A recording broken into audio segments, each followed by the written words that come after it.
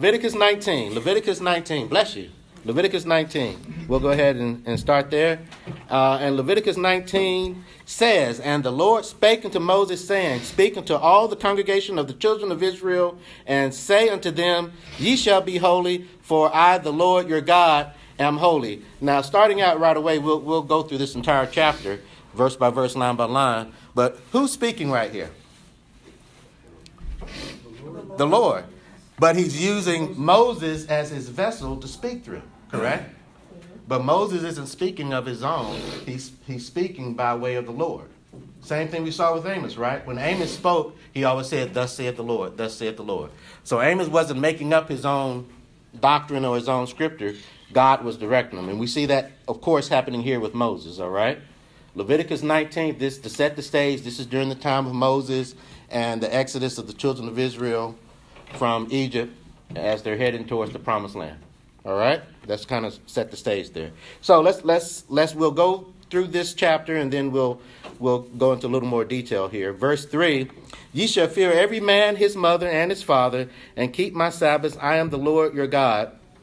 Turn ye not unto idols, nor make to yourselves molten gods. I am the Lord your God. And if ye offer a sacrifice of peace offerings unto the Lord, ye shall offer it at your own will. It shall be eaten the same day ye offer it, and on the morrow, and if aught remain until the third day, it shall be burnt in the fire.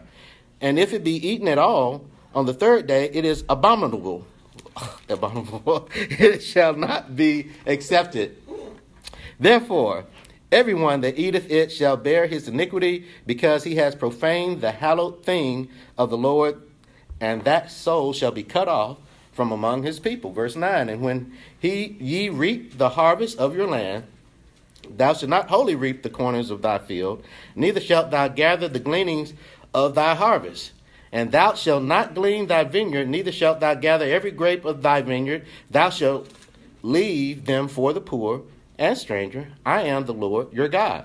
Ye shall not steal, neither deal falsely, neither lie one to another. As we go through this, I want you to sort of pick out the 10 commandments that are in here, because there'll be references to keeping the Sabbath, do not steal, do not kill. The Lord consistently repeats himself, not only in the Old Testament, but the 10 commandments, with the exception of keeping the Sabbath, is also repeated in the New Testament. We saw an example of that in 1 Timothy, but we'll go ahead. Where do we leave off? Verse 11, verse 12, And ye shall not swear by my name falsely, neither shall thou profane the name of thy God. I am the Lord. That's a reference to which commandment? First one. Huh? The reference to which 10 commandment, I should say. Have no other gods people. Thou shalt have no other gods before me. Well, you shall not swear by my name falsely, neither shall profane the name. Oh, I'm looking at Thou shalt not take the Lord's name in in vain. Amen. That's right, Brother Michael. Thou shalt not take the Lord's name in vain. So you see these as you're reading through these, right? Verse 13, Thou shalt not defraud thy neighbor, neither rob him. The wages of him that is hired shall not abide with thee all night until the morning. Thou shalt not curse the deaf, nor put a stumbling block before the blind. Thou shalt fear thy God. I am the Lord. Ye shall do no unrighteousness in judgment. Thou shalt not respect the person of the poor, nor honor the person of the mighty. But in righteousness shalt thou judge thy neighbor. Thou shalt not go up and down as a talebearer among thy people. Neither shalt thou stand against the blood of thy neighbor. I am the Lord. Thou shalt not hate thy brother in thine heart. Thou shalt in any wise rebuke thy neighbor, and not suffer sin upon him. Thou shalt not avenge nor bear any grudge against the children of thy people, but thou shalt love thy neighbor as thyself. I am the Lord. That's a world-famous verse that even the non-believers talk about. But we'll get into more details later. Verse 19, Ye shall keep my statutes. Statutes. That's another way of saying decree or doctrine or something of that nature. Now, coming up next is where the Leviticus 19 starts getting, for some people, a little weird, because now we're getting into some laws that are not, or statutes that are not necessarily moral laws or ordinances. It says right here, Ye shall keep my statutes. Thou shalt not let thy cattle gender with a diverse kind. Thou shalt not sow thy field with mingled seed. Neither shall a garment mingled of linen and woolen come upon thee. And whosoever lieth carnally with the woman that is a bondmaid, betrothed to an husband, and not at all redeemed, nor freedom given her, she shall be scourged. They shall not be put to death, because she was not free. Now, there's a lot of people who have problems with this section as well. And it's interesting that in the other fake Bible versions, the NIV, the ESV, the TLB, the SUV, the HIV, the COVID, those other ones, they actually remove the part of the verse that says she shall be scourged. You won't find that in those other Bible versions. But everything that God has is put here for a reason. All scripture is given by inspiration of God, is profitable for doctrine, reproof, correction, and instruction in righteousness. Yes, sir. There's a quick question off the subject, but do you believe that the translation is inspired by God himself? Do I believe that the translations that you just referred to, those other translations, or to the King James Version being translated into English, is it inspired by God or? Okay. Do I believe that the King James Bible is inspired by God? The translation itself. The translation? To English. To English. Yes. Oh. I believe, let me see, how can I answer this? I believe that this is the infallible, inerrant word of God for English-speaking people. Okay. That's what I believe. Yeah. But since you referenced the other versions, I just needed to ask. Okay. I'm yeah. sorry. Yeah. Well, I guess when you said inspired, I guess the answer to that would be yes. But the point is, if you believe this is God's word. Yes, I do believe that this is God's word. Yes. God sent his only begotten Son to die on a cross for right. us. Why is it so hard for people to believe that God can't give his English-speaking people or any language his word in their language? Yes. And hence, therefore, Satan and other people use these other versions, which you just said, it's not God's word because it's they leave out parts. Yeah. Or they add things to it. Right. And correct. He says in Revelation in the last book, don't do that. Right. He said he'll curse you if you add to his word. He'll curse you if he.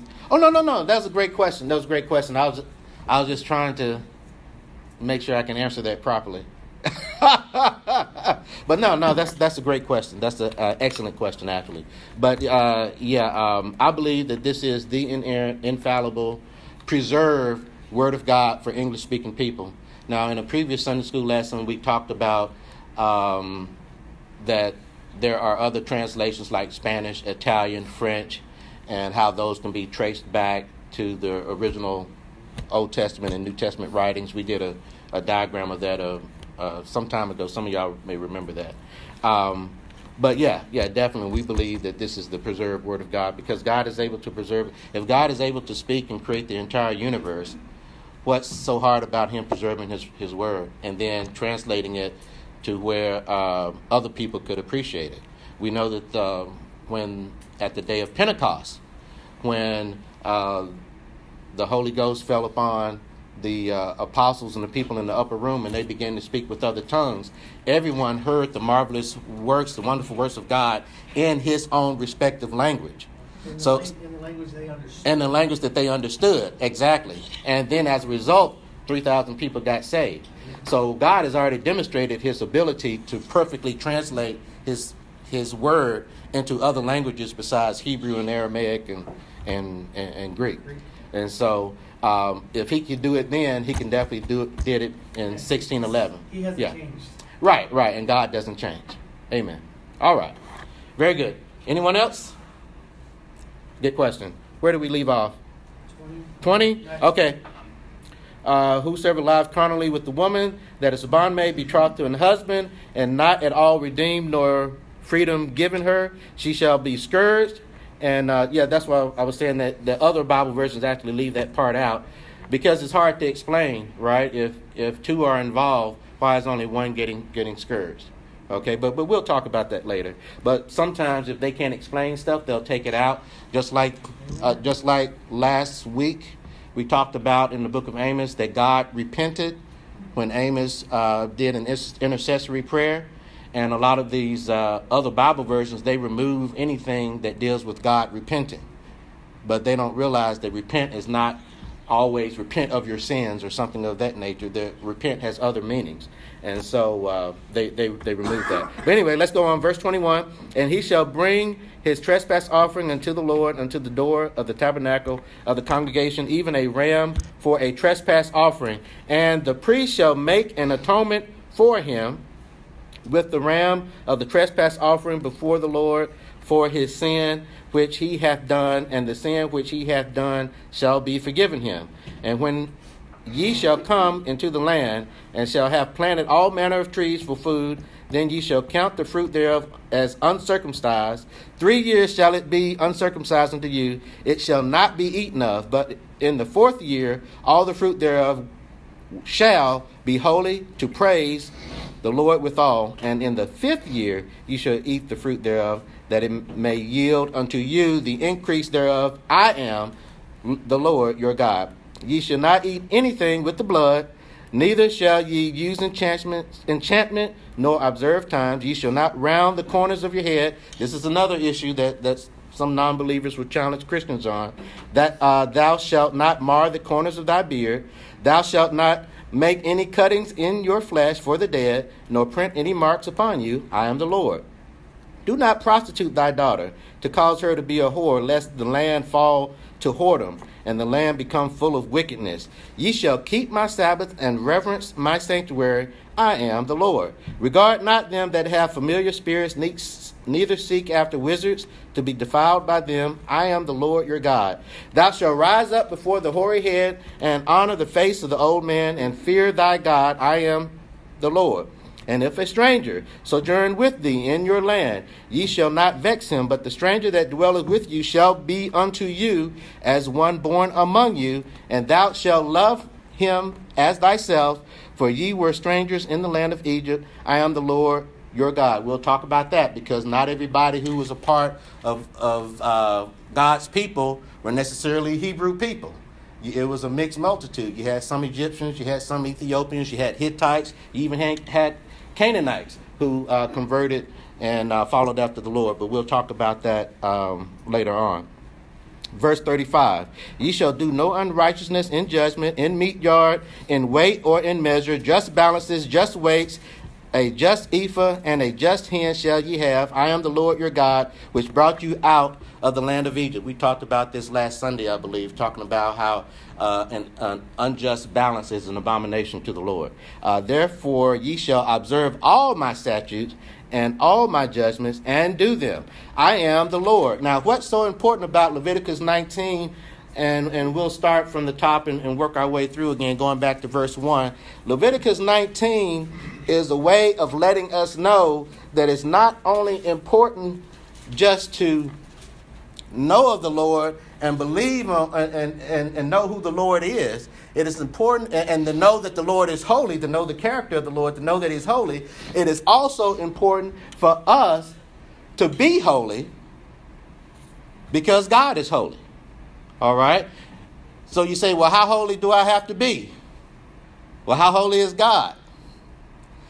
When God gives us these instructions here in the very first 2 verses here, Leviticus 19, it says, and the Lord spake unto Moses, saying, speak unto all the congregation of the children of Israel, and say unto them, ye shall be holy. Why do I need to be holy, Lord? For, that's another way of saying because, I, the Lord your God, am holy. All right? If you got a holy God, then you need to have holy followers. Okay? It's not just enough just to say, okay, God's holy, and then I can do what I want to do. No. Be ye holy, for I am holy. But what happens next? God just doesn't say, okay, you all need to be holy. Go figure it out and be holy. He gives us specific instructions in his word that teaches us how we can be holy. That teaches us how we can be obedient. Okay? So he doesn't just say, it's just like when I first learned how to change the oil in my car. My father didn't just say, okay, son, go change the oil in the car. My first time. No, he gave me instructions. And then on top of that, he demonstrated That's what the Lord does for us. The Lord has given us instructions in his holy book on how to be like him. And then, because we have all sinned and fallen short of the glory of God, he sent his son to be the perfect example. To say, here's the example. He lived a perfect, holy, sinless life. Not only that, he took on our sins and bore our iniquities that we may be able to approach the throne of God, because our righteousness is as but filthy rags. Amen. Okay. So it is important for us to understand that we serve a holy God, and because God is holy, he expects us to be holy. All right. Now, a lot of people will say, 1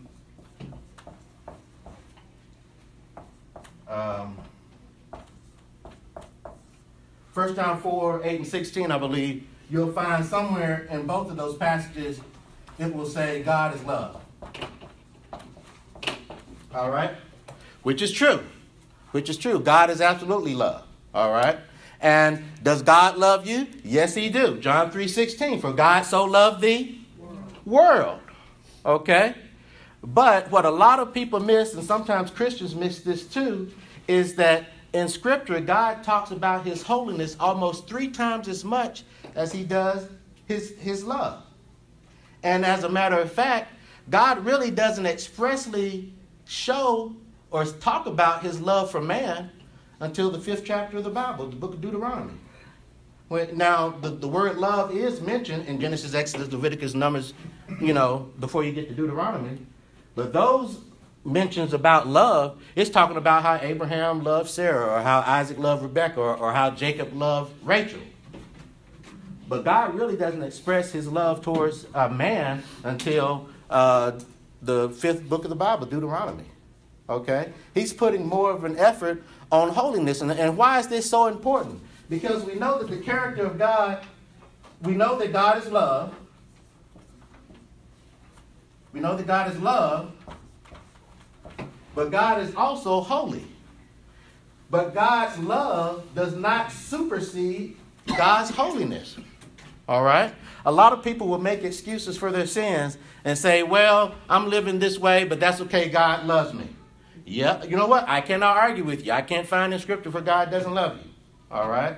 But you're still going to go to hell if you do not recognize that you need a holy Savior in order to get to God the Father.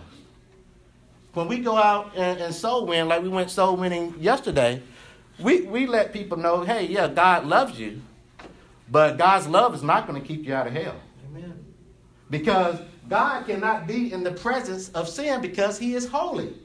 You got to think about this for a moment. When Jesus was on the cross and he said, Eli, Eli, lama sabachthani, my God, why hast thou forsaken me? He had taken on the sins of the world. He had taken on my sin, everyone else's sin. God couldn't look upon that. And Jesus said, why have you forsaken me? Why? Because God is holy. He cannot be in the presence of sin. Why do you think Satan got kicked out? All right. In Isaiah and also in Ezekiel, it talks about that Satan wanted to be higher than God. And then in the Gospels, Jesus said he saw Satan kicked out of heaven like lightning. God cannot be in the presence of sin and evil. So, yeah, God can love you, all right? But unless you come into a right relationship with God the Father through Jesus Christ, and unless we're clothed in his righteousness and his holiness, we cannot ever approach God and be in heaven with God, because God demands holiness, okay?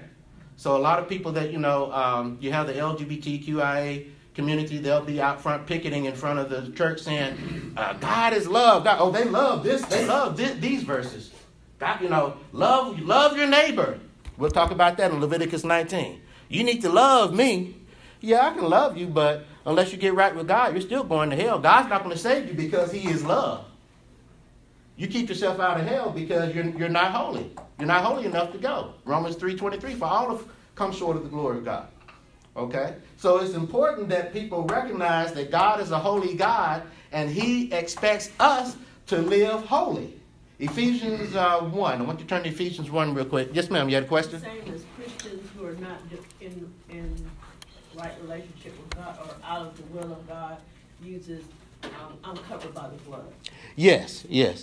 Now you can be saved, but if you've backslidden or you think that you can just do what you want to do, now you've come in violation with, and we've talked about this in the past, Romans 6:1 that says, "Shall we sin so that grace may abound?" God forbid. God doesn't expect you to just go off and do what you want to do just because that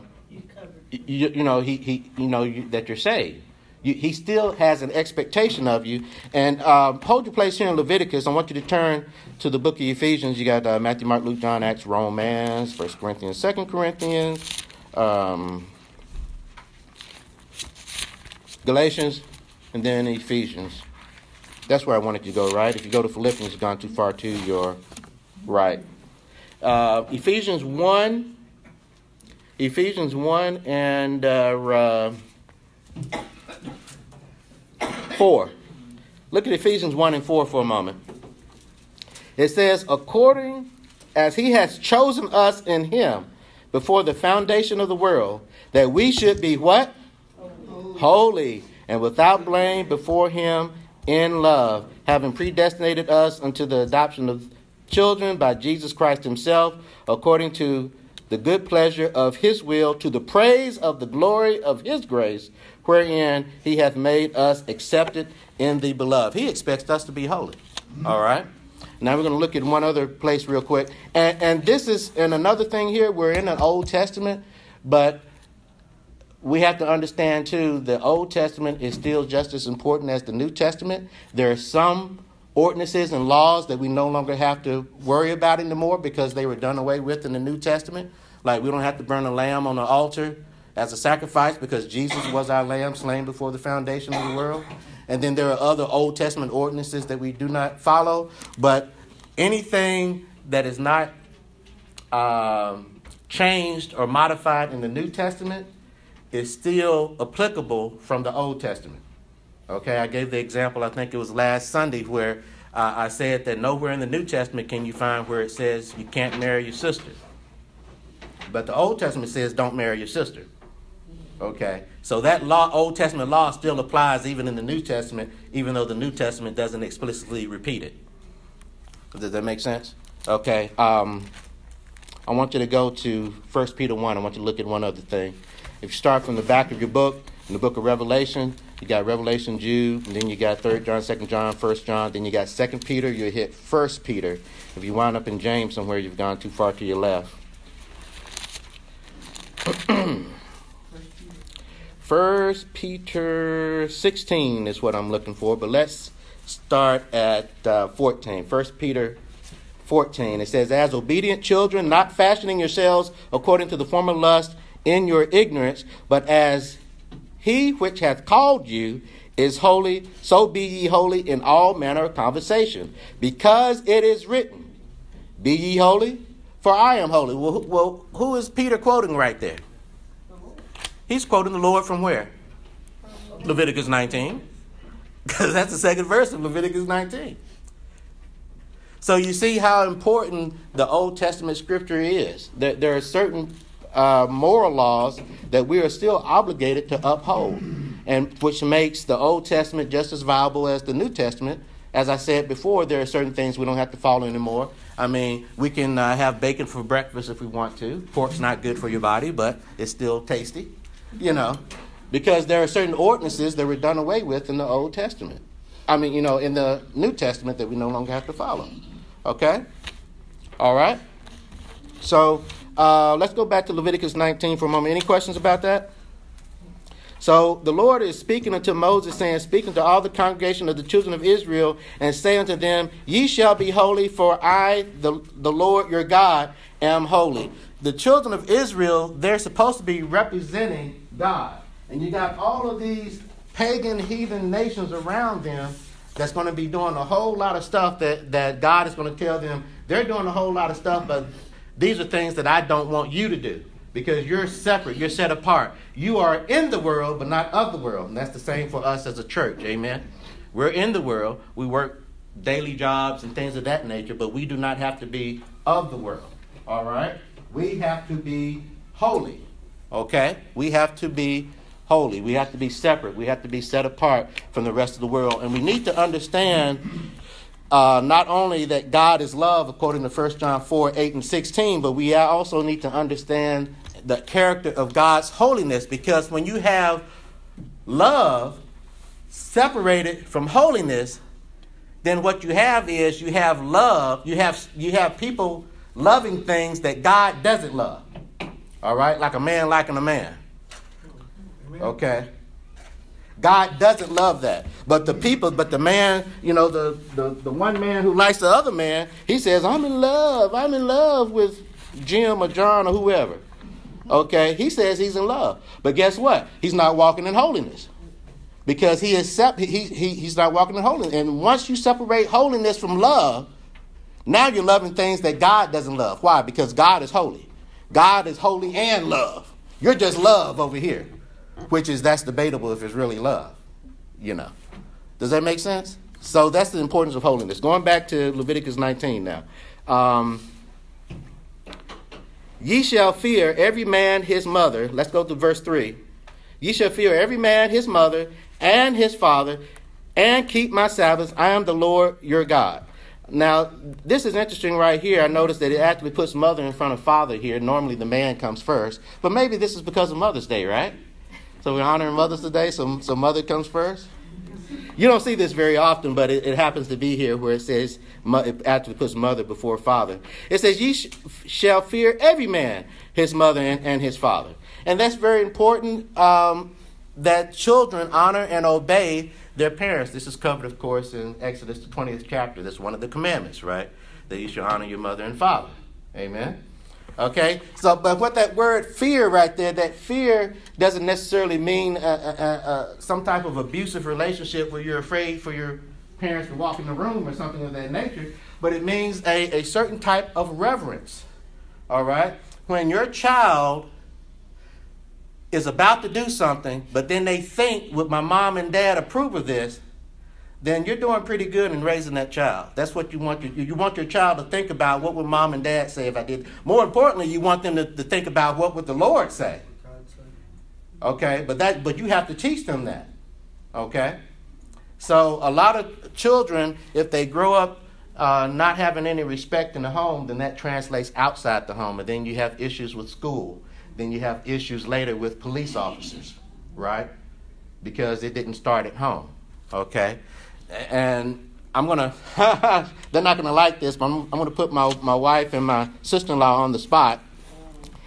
Has there ever been a time where you were going to wear something to church, but then you thought about, I'm not sure if my mom's going to approve of it? Yes, to this day. Change clothes this morning. Okay, and I didn't really want to put them on the spot, but notice the nervous laughter. You notice how they're looking at their mom to make sure she still approves. Okay, but that's the type of fear that the Lord is talking about. He's talking about a reverence, a fear where your children are actually thinking about, well, what would mom and dad say?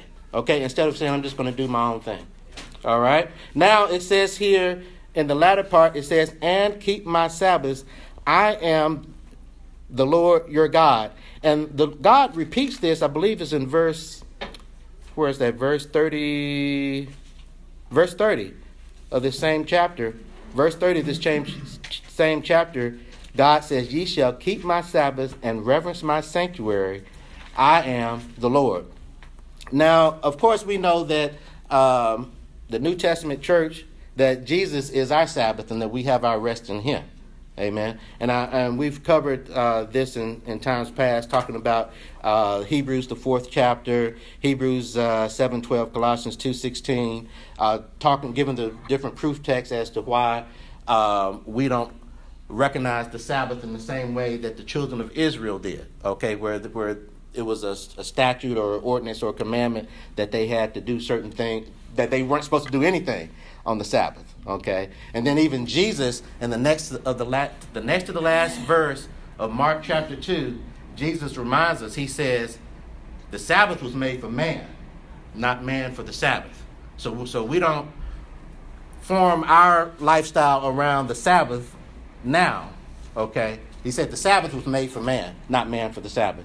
That's the next to the last verse in Mark, the 2nd chapter. And we know that on the Sabbath day, well, that was one of the things that Jesus was accused of at least 7 times in the Gospels. He was going through the field pulling corn on the Sabbath. Hey, you're working on the Sabbath.